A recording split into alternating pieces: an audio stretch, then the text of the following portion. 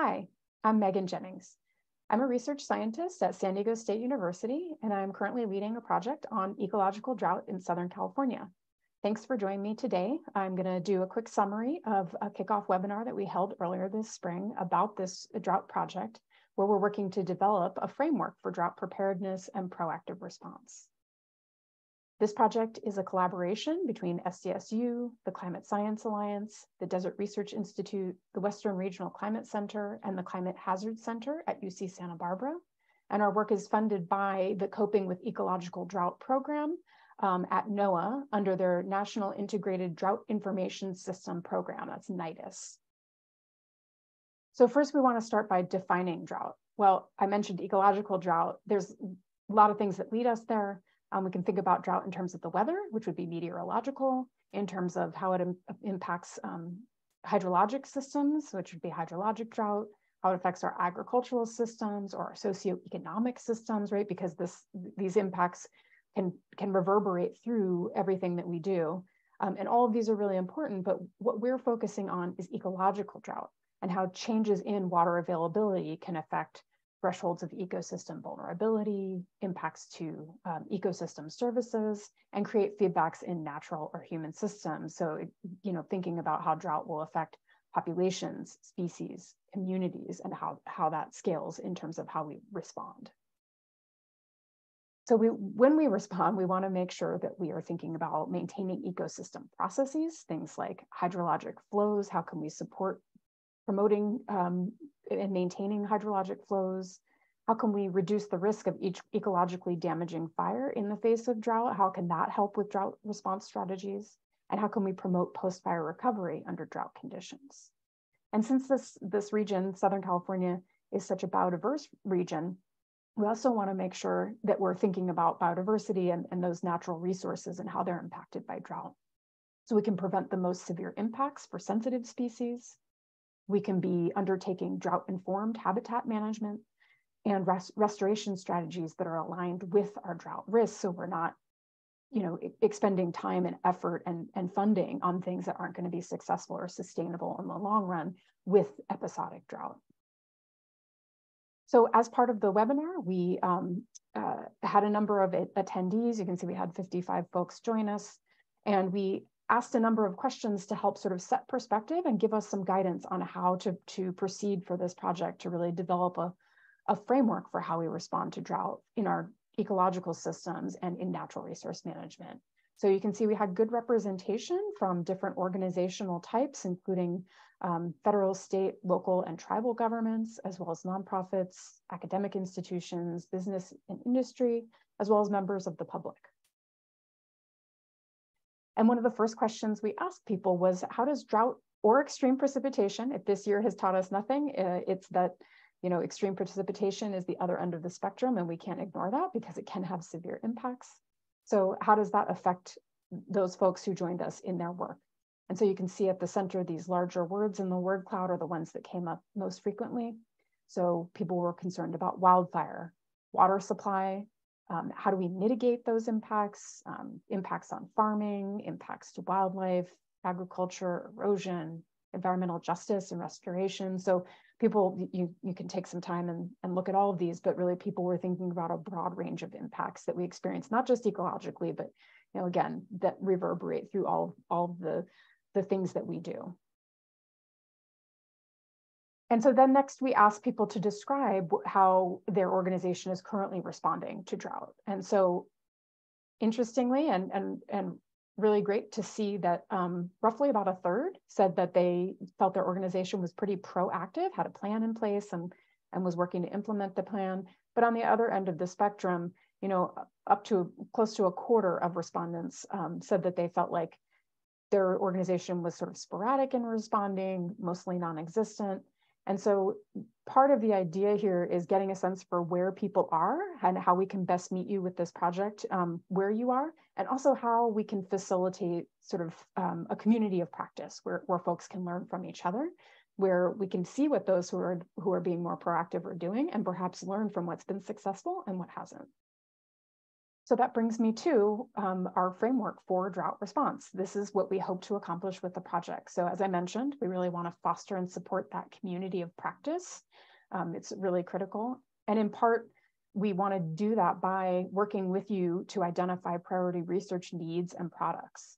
And in particular, improving and increasing the accessibility of regionally relevant information. What kind of drought information or ecological drought responses and information do you feel like you need to be able to plan in advance, make a proactive strategy, and then implement it? What are the actions that you want to take? What are the triggers, and how can that be applied across the landscape? So we're not doing things just within land boundaries or jurisdictional boundaries. We're doing it across the landscape so it has an ecological impact. And then finally, we're hoping that these efforts sort of ultimately support strategic and science-informed decision-making that we can be doing, again, more consistently across the landscape. So to inform this, we have a lot of data that we have available to pull from a number of different prior projects or some of our collaborators. And this is some of the information that we want to think about integrating to support you in drought decision-making. So information on climatic conditions. We have a number of drought indices we can pull from. We've done a number of projects where we're thinking about not only fire risk, but post-fire recovery. How do we ensure we're having successful recovery and ecological persistence after fire? Some information about biodiversity, things like priorities, vulnerabilities, or where do we have refugia that we want to protect?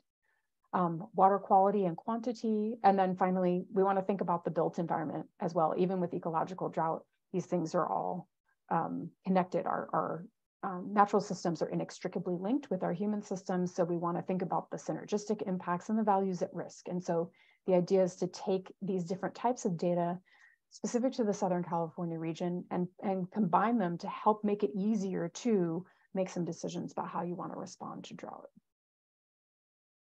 Ideally, we'll put together some response and adaptation strategies that you guide us in developing. This would include both short and long-term strategies. What do we do in the short term to respond to drought? And then over the long term, knowing that our region's going to become more arid, how do we respond to that? Do we need more of a coordinated drought monitoring strategy? And finally, how do we be more flexible and adaptive in our management? Again, considering that we are facing more boom and bust cycles of precipitation.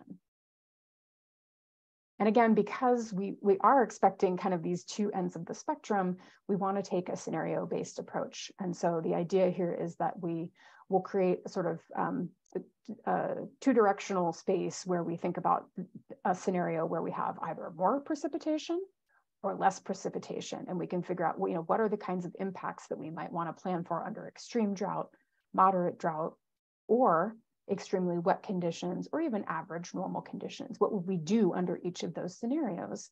And then we can use that to help us define a process where we can identify vulnerabilities and strategies. We can collect information on how we respond. We can establish some frameworks and scenarios, really develop those strategies and actions, and then plan and implement. And along the way, have some triggers to kind of help us figure out when to respond and how. So as part of that, we wanted to ask people, what would they like to see emphasized in a drought response strategy? We want you all to drive this process. And so some of the things we heard at this kickoff were things about conservation, adaptability, habitat restoration, groundwater, biodiversity, collaboration. And that's exactly what we're aiming for, is to work together. What can we do that supports biodiversity at a landscape scale and helps folks work together to conserve and protect our region's really critical and unique natural resources. There are a number of barriers that we know that prevent effective response to planning for drought. And so we hope to address some of these, talk through them, figure out what might help people in particular working together to overcome some of these things, like lack of planning flexibility, lack of budgetary flexibility, lack of a strategic plan, and lack of the ability to incorporate predictions into management action. So again, that's where the community of practice can come in particular those who are being proactive. What can we learn from them, and how can that inform more of a regional strategy that people can pull from and use in your individual planning for your organization. So with that, I'll just leave you with the fact that we need your help. We would like to, we're seeking technical advisory group participants. You'll help us with developing the scenarios and the type of actions and responses that you'd like to see. And what does this framework look like to best meet your needs? You would provide input into our data and research needs and inform that decision support product that would come out of the work that we're doing. The time commitment would be something like 4 to 6 meetings over the next 18 months. So we hope if you have that availability and interest in this work, that you would visit this link. We can, it'll be provided on the Climate Science Alliance website along with these slides. And if you're interested, you can watch the entire webinar or sort through the slides yourself. Thanks for joining me. And I appreciate your time and hope that you will check us out later and work with us on this drought project for the betterment of our region and our drought response in the future. Thanks.